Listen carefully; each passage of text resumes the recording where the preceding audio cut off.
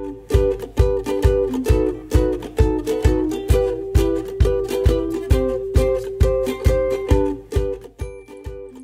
and welcome to another lawnfawn video. Today I am introducing our brand new Narwhal and Friends die set. This die set is awesome because you can make 3 different critters with it, so let's go ahead and check it out. Here you can see all of the dies in this set. First we have the main body, then the base for the body. We have some rosy cheeks, a little snout, a belly and a horn for the narwhal, a whale spout, and then a cute little hat to put on these critters. So I'm going to start off with the narwhal. So I have cut the main part of the narwhal out of narwhal cardstock, and then I have some black licorice cardstock for the back. I've used some cream cardstock for his belly and for his horn. Then my favorite part, some rosy cheeks cut from some guava cardstock. It really does just give him that finishing cute touch. Next up, I'm going to make the seal, so I have cut him from some white cardstock, and I have some storm cloud cardstock in the back to fill in his eyes. Then I'm going to work with some cream cardstock and some black cardstock to create his cute little snout. So I'm just going to layer that black one right behind the one with the cutout, and then I can layer that right onto the cute seal. Now I've cut his little beanie from some chili pepper and noble fir cardstock, and I'm just going to layer all these pieces together. So we'll put the bottom part of the hat and then the little ball on the top of the hat too. Next up, I can add the hat to the seal, and he is just so cute with that hat. It's adorable. And of course, you could have him with or without the beanie, but I think with the beanie is just too cute. Last but not least, I have the whale. So I've cut him from some peacock cardstock, and I'm layering storm cloud cardstock behind him. And then I cut the belly and the spout from some mermaid cardstock, and I'm just going to layer those pieces on, and I just love him. He is just so cute, and I'll just put that spout right behind him. And then I'll give him some rosy cheeks too, because I just think that would be really cute. And then he is all finished. And here is a look at the 3 critters that you can make with this set. They're just so cute, I can't get over it. Now I want to make these into mini cards. So here I have some storm cloud cardstock, and I'm just going to score right down the middle. Then I'm going to fold this in half and crease it really well with my bone folder. Then I'm going to be using that base die, the one without the face, and I'm going to line that right on the top, but you can see the little top of the die is above the score line, and you'll see why we're going to do that in 1 second. So I'm going to hold that in place with some low tack tape, run it through my die cut machine, and now when I remove it, because that top part was above the cardstock, it creates a folded card base in the shape of the narwhal. So you'll see how cute that is. I just love that little opening card. And then now I can layer my narwhal die cut right on top, creating a cute custom little mini card that would make absolutely anyone's day. Now I'm going to repeat the same thing with the rest of my critters. So I'm going to take that die, make sure that the top of the die is above the fold line, run it through my die cut machine, and create another little folded card.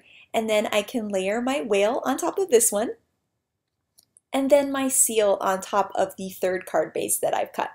And not only are they sweet little mini cards, but they could also just be little decorative elements because they can stand up perfectly with those card bases on them. Now here I wanted to show you how I would turn one of these into a tag. So I'm going to thread some mistletoe lawn trimmings right through the base of the card, and then I can tie a knot, creating an easy, quick tag that I could write a little message on the inside too. So once I have that double knot tied, then I can tie a little bow on the top, and it's ready to add to any present. Next up, I thought it would be fun to create a card with the narwhal, which honestly is my favorite one of all of the 3 critters. And so here I am stamping the lake from Dad Plus Me in some Versamark ink. I'm putting some clear heat embossing powder on it, and then I'm going to heat that up with my heat gun, creating kind of a cool iceberg look to it. I'll cut that out with my die, and now I'm ready to start working on the card. I'm using one of the stitched ovals to cut some peacock cardstock. And I've also cut some stitched mountain borders from some craft cardstock too. Here I have some Blue Jay cardstock, and I'm going to cut the oval from that and then cut it with my ocean wave borders to create a cool ocean for my narwhal to hang around in. Now here I'm going to do kind of a fun technique. I am using a little foam ink dauber and putting some white pigment ink onto my ocean and kind of smearing it in onto that ocean area. After I've done that, I'm going to take a baby wipe and wipe across the white ink. And as I do that, you'll see that it's going to create this cool look that almost looks like kind of ocean movement. I'm going to keep passing that baby wipe over the card until it gets that perfect cool look that I'm looking for. And then I can cut my stitch mountain borders with that same oval because I'm going to layer all of these pieces together and I want them to all have the stitch detail around them. Next, I'm going to add the little snow caps to the top of my mountains, which I think really just gives it a really cute look. And then I'm going to use the background builder from Snow Cool with some Yeti ink again and stamp that on my base panel to have some really cute snowfall for behind my narwhal. Then I can start layering all of my pieces with foam tape. So I'm going to put the mountains down with foam tape and also put my ocean down with foam tape so that it becomes this really cool three-dimensional scene. Then I can add my cool Dad Plus Me iceberg on there and then put a bunch of foam tape on my narwhal and layer him right on top.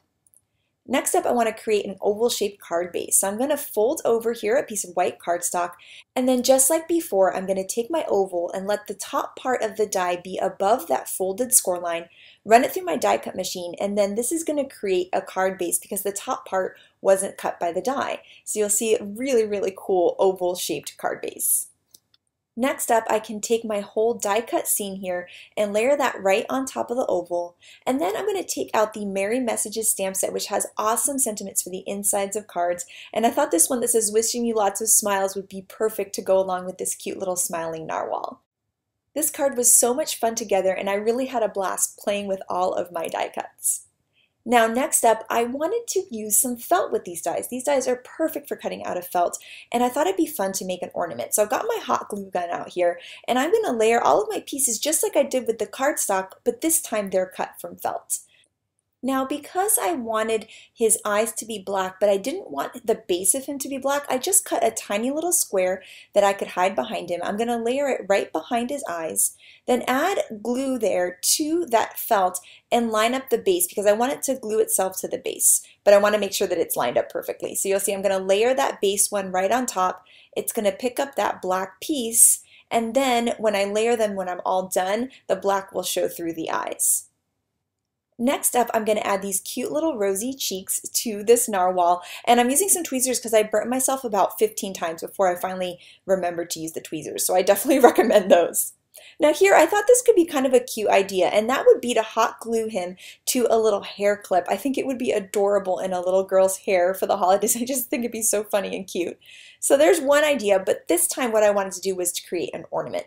So I've got some ribbon here that I'm just going to cut down. I'm going to add some hot glue and lay that ribbon right in there, right on the base of this narwhal. So I'm just going to fold it over and then push it into the hot glue. And then after that, I can add hot glue to the rest of the base. But I want to make sure to avoid the black felt because I don't want any hot glue to seep through his eyes or his smile. So I'm going to put lots of hot glue around, but avoiding that black felt area. And then I can take the main narwhal image and layer that right on top, creating a really cool felt ornament that was really quick and easy to make. So here you can see just how cute he is, and when he hangs he's just adorable. I'm thinking about making a ton of these and getting one of those little mini Christmas trees and making an entire narwhal Christmas tree. I think it'd be really, really cute. So here is a look back at all of the projects that we made with this set. We have this cute card with the fun Merry Messages sentiment on the inside. Then here we have this great little felt ornament, which could be a felt hair tie, or who knows what else you could come up with. And then these cute little mini cards that are just so sweet and adorable and work really, really well as tags too if you run some string through them. So I cannot wait to see what you guys create with Narwhal and Friends, so make sure to share it with us. Thank you so much for watching and have an absolutely amazing day. Bye!